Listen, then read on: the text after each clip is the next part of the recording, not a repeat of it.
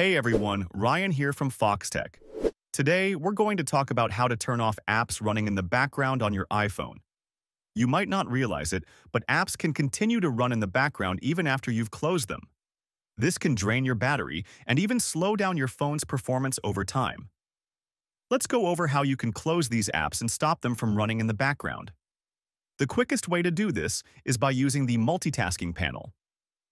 If you have an iPhone without a home button, just swipe up from the bottom of your screen to bring up the list of open apps. If you have an iPhone with a home button, double-click that button to view your running apps. Once you see the apps, swipe up on the ones you want to close.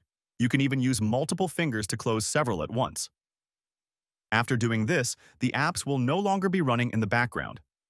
But that's just one way to handle it. Another option is managing something called background app refresh. This feature allows apps to update content in the background, which can also impact battery life and performance. To adjust this, open your Settings app, go to the General section, and tap on Background App Refresh. Here, you can either turn it off entirely or choose specific apps you want to disable background refresh for. It's a good idea to go through the list of apps and decide which ones really need to stay updated in the background and which don't.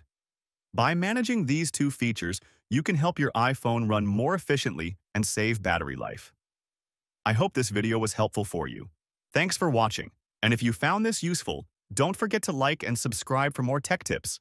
See you later!